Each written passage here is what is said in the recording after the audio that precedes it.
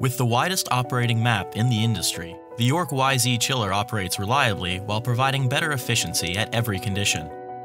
By plotting a chiller's load percentage against its entering condenser water temperature, we can see the range in which a chiller is capable of operating while providing a constant leaving evaporator water temperature.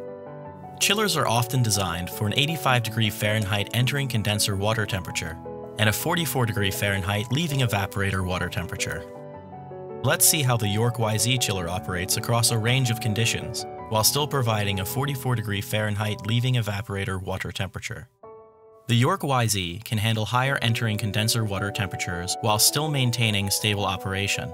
This provides reliable, optimized operation if, for example, a cooling tower fan goes out and temperatures rise. Rather than simply reducing the load, a better way to improve chiller efficiency is to take advantage of cooler outdoor temperatures that lower the condenser water temperature coming in from the cooling tower. But the York YZ goes even further.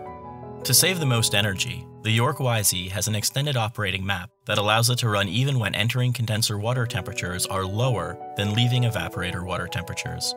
This exceptional capability is referred to as inverted operation. The need for a waterside economizer and related controls are eliminated.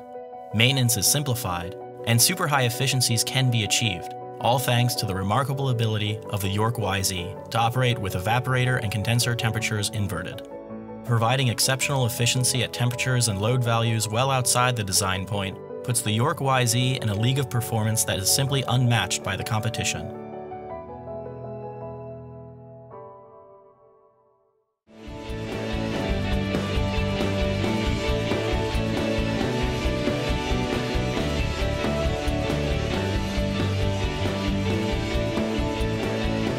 York, high-performance environments for life.